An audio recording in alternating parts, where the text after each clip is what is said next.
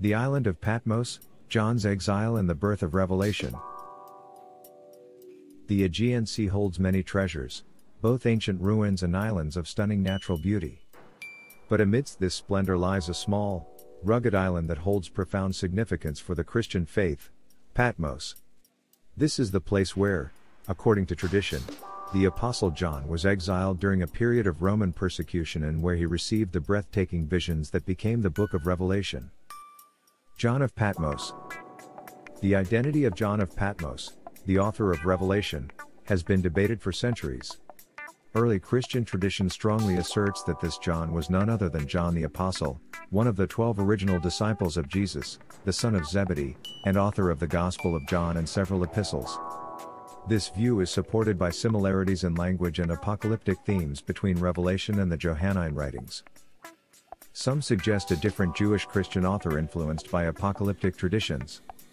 Nonetheless, regardless of a specific name, John of Patmos was undoubtedly an influential figure in the early Christian community, deeply committed to his faith. Exile on Patmos. The book of Revelation itself sheds light on John's circumstances. He writes, "I, John, your brother and companion in the suffering and kingdom and patient endurance that are ours in Jesus, was on the island of Patmos because of the word of God and the testimony of Jesus." Revelation 1:9, NIV. Historians believe this exile likely occurred during the reign of the Roman Emperor Domitian, 81 to 96 AD, known for persecuting Christians. Patmos, a relatively isolated island, would have been an ideal place to banish dissidents and those deemed a threat to the Roman Empire. The Cave of the Apocalypse. Tradition holds that John's divine revelations occurred within a cave on Patmos. Today, this sacred site is known as the Cave of the Apocalypse and is a key pilgrimage destination. The cave itself is simple, marked by an icon depicting John receiving his visions. Within the cave, visitors can see the supposed rock where John rested his head and the fissure through which the voice of God is said to have spoken.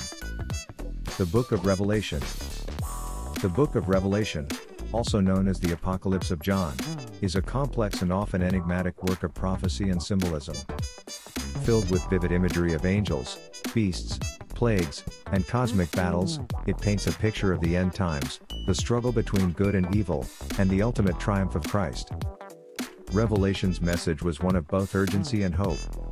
It warned the early Christians of impending tribulations and the need for steadfastness. At the same time, it offered a vision of God's ultimate sovereignty and the promise of a new heaven and a new earth. The legacy of Patmos.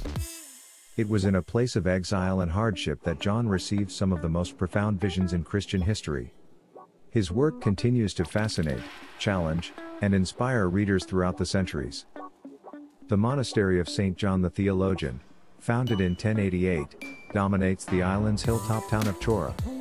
This impressive monastery, with its fortress-like appearance, holds a vast collection of manuscripts, icons, and religious artifacts, demonstrating the enduring significance of Patmos as a center of Christian spirituality. Visiting Patmos. For those interested in retracing John's steps, Patmos is accessible by ferry from other islands in the Dodecanese group or the Turkish mainland. Visitors can explore the Cave of the Apocalypse, the monastery of St. John the Theologian, and the charming town of Chora with its whitewashed houses and winding alleys. Patmos provides an opportunity to step back in time and reflect on the origins of one of Christianity's most enigmatic and influential texts.